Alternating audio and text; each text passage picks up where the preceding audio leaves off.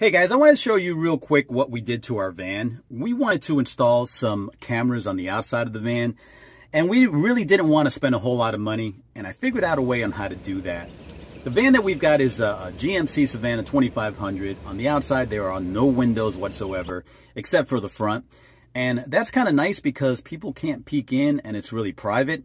But at the same time, if we're boondocking somewhere, let's say Walmart, casino, downtown, we want to make sure that our surroundings are safe. So I'm going to show you what I did, and this is something that you guys can do as well. I went ahead and got 2 backup cameras, and honestly, it's kind of unusual, and I didn't really know if these were going to work or not, but they work fantastic. You can basically get these anywhere. I'm not going to advertise where I got them because this is not an advertisement. But what I did is I went ahead and got 2 converter boxes that you can also buy online. And what this box does, it converts the RCA into HDMI. I've got 3 HDMI inputs on the television, which I'm using 2, so that allows me to use another one if I wanted to install another camera.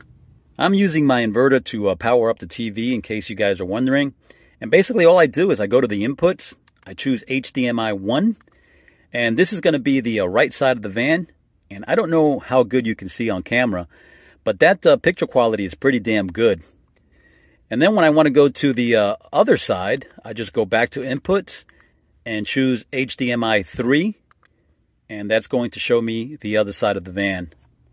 I installed the camera here and also on the other side. It was really easy. All you have to do is drill a hole into the plastic and pop that camera right in there. The camera actually comes with a drill bit. And if you look at it, it doesn't really even look like a camera here. It looks like a sensor. These are the wires that you cut. You cut the green one and the white one, and that will get rid of the grid that most backup cameras have. Then you have a red wire and a black wire, and obviously that is for the battery, negative and positive. This was such an easy install. It cost me $99 to do the whole thing, and I have no experience. I hope you guys enjoyed the video. If you have any questions, let me know, and I'll be glad to answer them for you. I hope you guys have a great day.